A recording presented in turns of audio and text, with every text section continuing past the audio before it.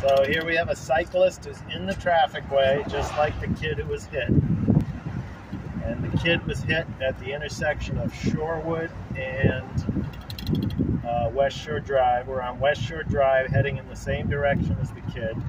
That cyclist has the right to use the entire roadway, and I have to give him a 4-foot berth if I'm going to go around him.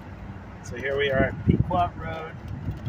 The incident report did not include the location correctly because it put only Shorewood Drive, and there are 2 intersections between Shorewood Drive and there's Shorewood, that's 1. And then here we are coming to the second one.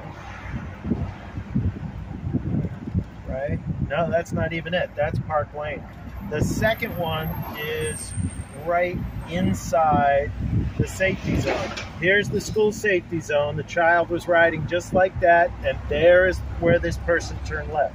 If there had been the raised crosswalk right here that was in the original plan, that kid would not have been taken to the hospital.